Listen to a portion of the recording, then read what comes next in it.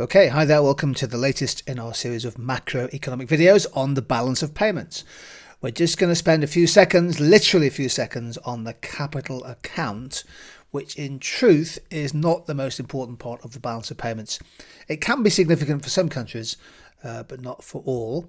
The capital account in the balance of payments includes the impact of the effects of debt forgiveness, the sale, transfer of patents, copyrights, franchises, leases and other legal contracts transferred across national borders.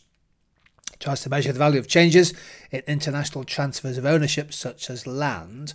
Now the capital account is actually a very small part of the balance of payments account, and to all intents and purposes you can ignore the capital account if you're looking at the bigger picture to do with the country's external trade and income accounts. That said, here's a couple of examples of flows of money that could affect the capital account of a nation's balance of payments. One is important, particularly in the context of the COVID pandemic and if you're studying development economics. Debt forgiveness counts on the capital account. The World Bank has been calling for a substantial comprehensive program of debt relief for many of the world's poorest countries. Something like, there was some sort of data I was looking at, the external debt of over 70 countries currently eligible to have debt repayment suspended was something like £500 billion plus at the end of 2019. That was rising quite sharply.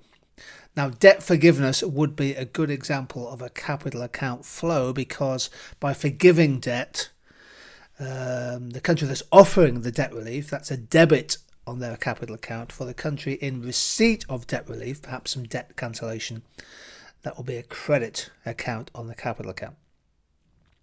Another good example of something that might appear on the capital account would be a change of ownership. And here's an example I found for you, that Parma Football Club was poised for sale to the American Krause family. That would be a good example of a capital account flow. In truth, what really matters for a nation's balance of payments is the net trade and income account, so-called current account, and also the financial account of the balance of payments. But it is just worth having a couple of notes on the capital account.